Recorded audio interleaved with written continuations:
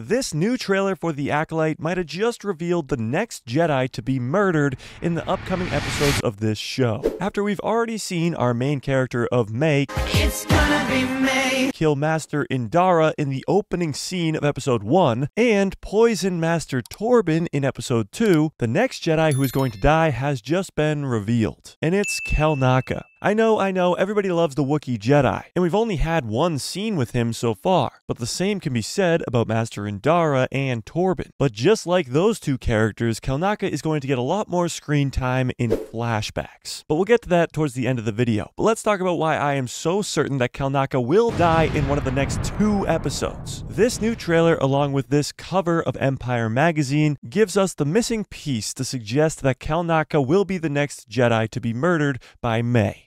it's gonna be May. How? Well, the end of episode 2 showed us that May and Kymir are on their way to the planet of Kofar. This is the planet where Kelnacca is on the outpost for the Jedi, living in what looks to be Shrek's swamp. But that's clearly not enough evidence to support that Kelnacca's just gonna die in one of the next 2 episodes. Because although we've seen May kill a couple Jedi, those were kind of on technicalities. One Jedi killed himself, and the other Jedi May just outsmarted. We're talking about a Wookiee Jedi, who could easily either rip May's arm off or use the Force to stop her. But this new 15-second trailer just showed us a few frames too many, and gave us just enough information to assume that Kelnacca is going to die. And this is the scene. We see Jecki, who is the Padawan to Master Soul, fighting one-on-one versus our mysterious masked Sith Lord, who has been appropriately titled Darth Zipperface. Jecki is fighting Darth Zipperface by herself, even though in multiple trailers we can see 8 Jedi fighting against Darth Zipperface. And Jecki in this scene is using 2 lightsabers.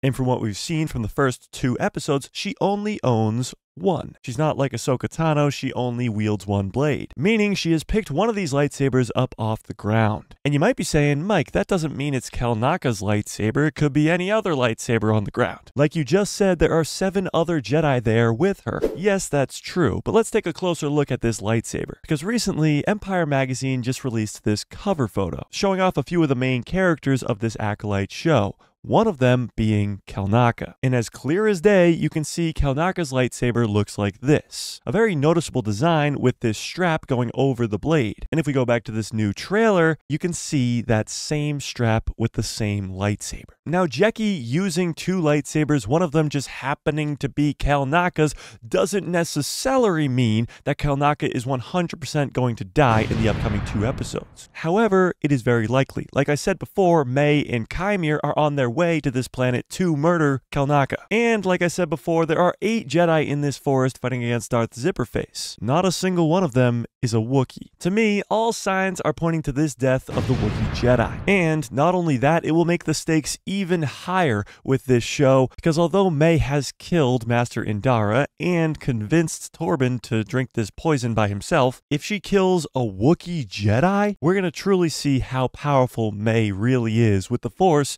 and how evil she can be by murdering a 3rd Jedi.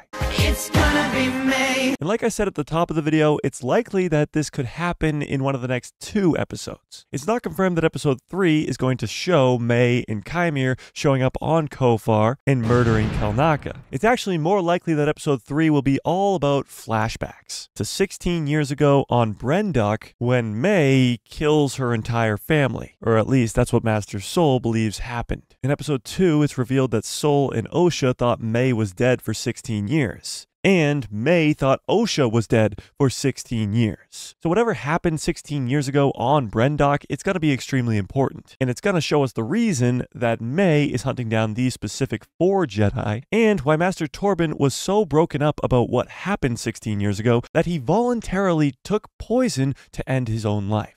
So I would say it's more likely that episode 3 has been reserved for flashbacks. And that's when we'll get a lot more screen time for Kelnacca, Master Indara, and Master Torben. They'll all just look a little bit younger, which will most likely allow us to see Kelnacca's murder at the end of episode 3 or at the beginning of episode 4, setting the stakes even higher and allowing Jecki to pick up Kelnacca's lightsaber and use both hers and Kelnacca's to fight against Darth Zipperface. But that only takes us to episode 4 of this 8-episode series. And if we see this massive battle between 8 Jedi and Darth Zipperface in this forest, like all the trailers have been teasing, in episode 4, what is coming in the next 4 episodes to end the show? There is so much mystery around this Acolyte show, and it really gets me excited to see what's coming next. But tell me what you think in the comment section below. Do you think Kelnacca will die in the upcoming 2 episodes? Or, even though he's not in any other scenes that aren't flashbacks, do you think Kelnacca will live? Tell me what you think in the comment section below, and there might have been some other things that you could have missed in those first 2 episodes,